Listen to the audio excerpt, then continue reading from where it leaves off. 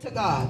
The Bible says the poor will be with you always. But what my Bible says is that Christ became poor so that we could become rich.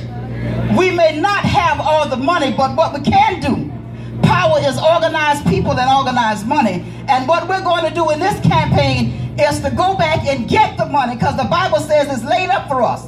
Those who have ripped us off, it's time now for us to go get what's due ours. Dr. King said that there was a bounce check and the check was insufficient funds. But now we know where the money is. We're going to follow the money and we're going to go get the money so that we can clean up our communities. We can educate our children. Glory to God. We can house our families, our older people. We can get the health care that we need. We want the health care that Congress has. We don't want the health care that leaves us out. And we're willing to fight for it. We're willing to fight for it. What we have to realize is that regardless to the color of your skin, regardless to how you worship or who you worship or how you pray, at the end of the day, we all bleed red. Amen. We all bleed red. And at the end of the day, when we unite together, we are more powerful than the 1%. We have to not settle for the billionaire class. I refuse, as a person of faith. We have a moral imperative to make sure that justice reigns in our community. That those of us who have been left behind say enough is enough is enough, and I just ain't gonna take it no more. Like Fannie Lou Hamer, we didn't come all this way for somebody to push us back.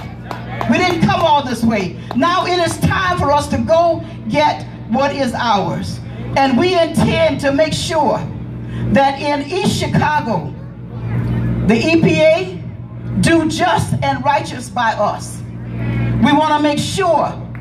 And when our public officials fail to support the issues and the needs of the community, they will either support us or they will be put out. We want them to drink the water that we have to drink. The water that is filled with lead and arsenic, let them drink it. Amen. Let them live in the communities with mold. Let them live in the communities where we have contaminated soil beneath our feet. Let them breathe the air that is polluted and destroying our lungs. Let them go to the schools when they take the money out of our schools. We cannot do it and be afraid. There is no fear. There is no fear. So I commit to you that we will be fearless people of God. We will be fearless people of goodwill. And we will walk and we will speak truth to power. Glory to God. We will speak truth to power. So I encourage you. We want to thank Blocks Together and all of the organizations here. Glory to God, on the west side of Chicago. Because your fight is my fight. And my fight is your fight. We are all in this together. And together we will win. My brothers and my sisters, let's resist. Because I tell you, resistance is not futile. I'm a Trekkie fan. You know, remember the Borg? The Borg said resistance is futile. No, it's not. We will resist. We will resist. We will resist.